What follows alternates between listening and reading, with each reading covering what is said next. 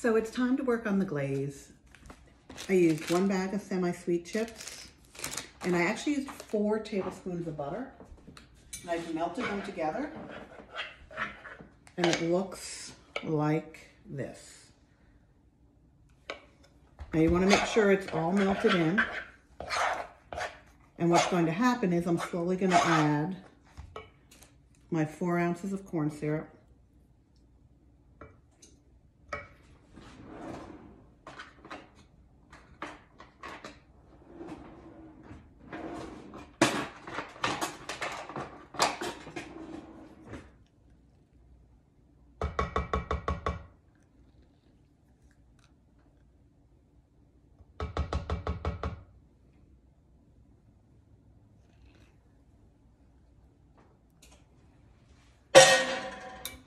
Was loud.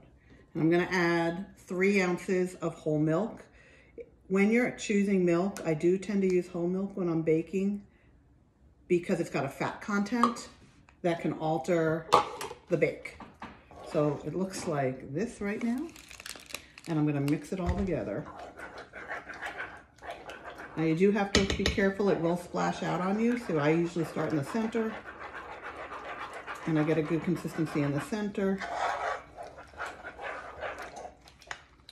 And making sure I get to the corners of the pan.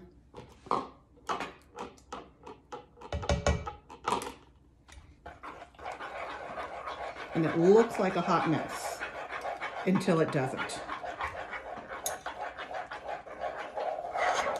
You want it to be as smooth as possible. So you really do want to beat it.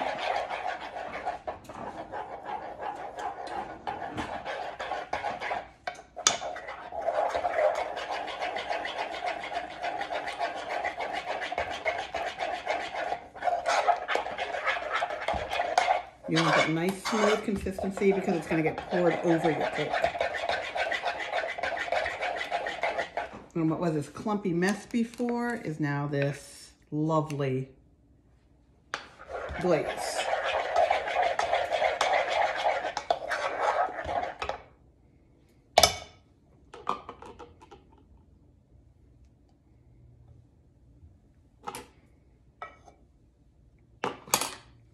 So I use a spatula that looks like this. And as I pull that cake in, I'm ready to now start to pour it over the top. Making sure my wax paper is still in place. I'm going to start by putting most of it out. And then I kind of fill in. It's going to make it a little thicker in the middle, but it makes a nice even top. And then I'm going to pour around the edges.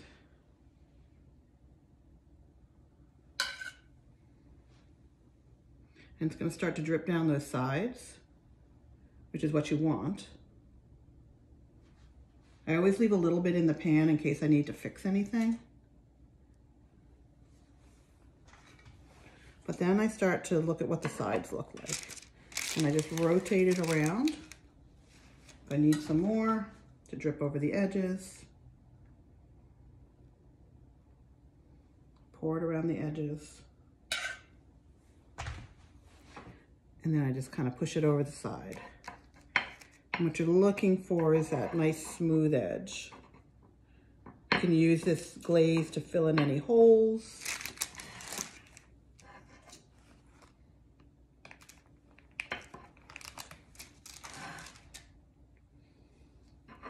You can see it needs a little bit more on that edge. Come on.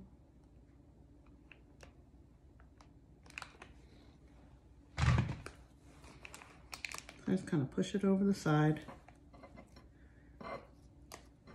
and then rotate that plate. You do want to work with a little bit of speed because it will start to set.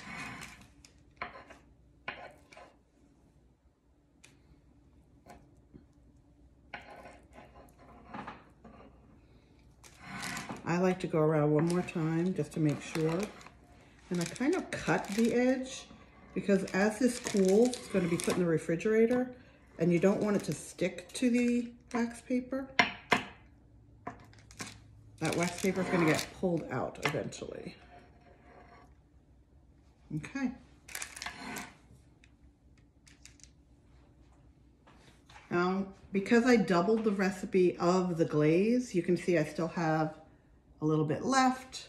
And what this family likes to do is take a little bit from our shaved off and dip it in.